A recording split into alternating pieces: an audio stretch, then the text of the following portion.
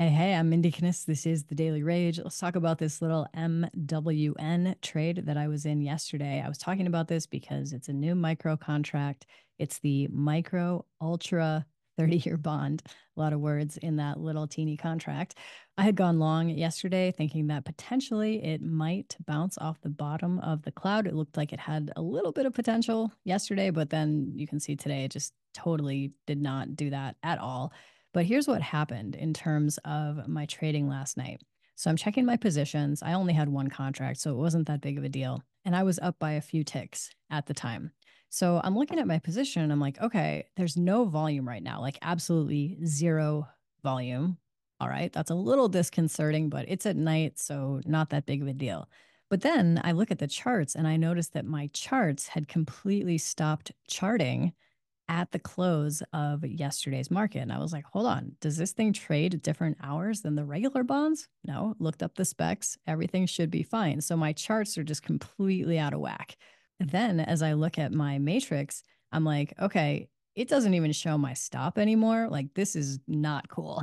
And so for me, I am never willing to risk my capital on a tech issue. I would rather like get out of the trade entirely, even if I'm positive, like even if it's going in my direction, to figure out the tech issue first because I don't want my capital at stake when I'm not knowing what's going on or can't control what's going on because of some weird tech glitch. So that's what was happening last night. So I call my buddy Hubert. I'm like, help. What do I even do about this? So we start laughing about this because let me show you a couple screenshots to show you what was going on here. So this is what I was looking at. So you can see the session break was here, but the problem was I was looking at this much, much later, and there was just nothing in this part of the chart. I'm like, okay, what is going on here? And at the time, there was zero volume, even though the spreads were still pretty tight. And obviously, there was someone on the other side of my trade. So I placed one trade just to get myself out of that thing. I was the one, I was the whole market of this thing last night. And what was funny is Hubert's like, yeah, I can see you. This is in time and sales. And it was one single. This is where I got out. I sold at 129 at 12:30 seconds, which, as you can see from where we're at right now, was a great thing because we just kept going lower from there.